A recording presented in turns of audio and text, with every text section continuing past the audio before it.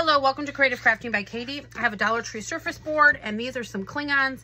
I believe that they are from Walmart. I just had them in my stash, and I'm going to use a couple different ones here on this surface board. And I'm going to just start off by painting the surface board white, and then we will embellish it up. Just make sure you get the edges. You could also do this maybe in a little antique color, or we'll antique it down. You could do maybe like a cream colored as well, but this will work out pretty good, I think. Okay, now we're just going to take the window cling and we will Mod Podge it down on here. But first of all, I'm just going to dry lay it out and see where I would like everything and where I want it all to go. We can cut off any extra that we have afterwards. So we will, again, Mod Podge this down. I will go over the entire surface because I want to have the same sheen on here all the way around.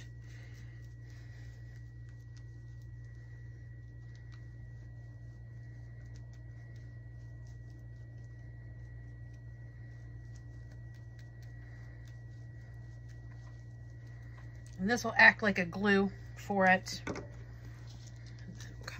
Here and pull it down a little bit because I do want to have, what's kind of nice about this is you'll be able to slide it around with the cling. It won't be stuck in place just yet. And then I'm going to dry it up.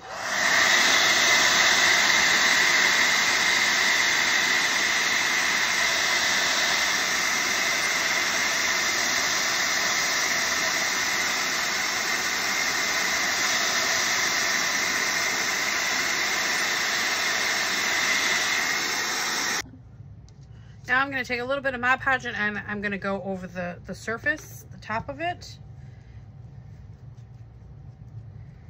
and seal it on there a little bit better. It's going to take a little bit more time to dry than it would with a piece of paper or napkin. And at this time, if you wanted to add any diamond dust to it, you could, or anything like that, and we'll just dry it up again. All right, now I've got some Antique Waverly Wax that I've got on a baby wipe here, and I'm going to just come in here and add this on to distress it and make it look a little bit more vintage. And I'm going to grab the edges as well. Doesn't take a lot.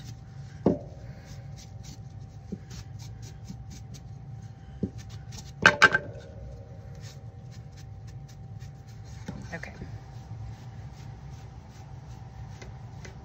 Now I'm going to come back with the clean part and I'm going to pull a little bit more of that away.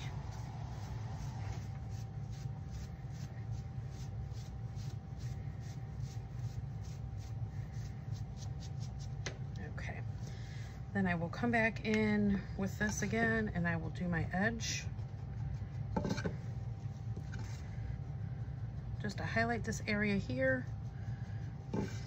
You can also use the little Tim Holtz things, but because I've already got my wax going here, I'm just gonna use this to kind of highlight it. You could also come in here with a little bit of a paintbrush if you want it more defined, like a thicker line there, darker line, like this. We'll do this all the way around. Okay, now I have made a little 2-finger bow here and I'm going to adhere it on the back side of this with some hot glue, and this is going to act as my hanger as well. So I won't need this entire area here. I will cut it down like that, and I'm just going to put a bunch of hot glue here. I'm going to secure it on, and then I'm going to use this ribbon to also secure it back here like this. Bit of extra to hold it there. Now we want to make sure that I got it all the way up to the top though, because you don't want it to pull away. Okay, and then we're just going to finish it off with a little bit of greens right here, some berries, and a pine cone. Just like this. Very simple, cute, and easy.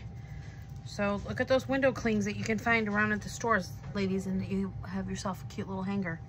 Hope you enjoyed this. If you did, make sure that you come back. Bye now.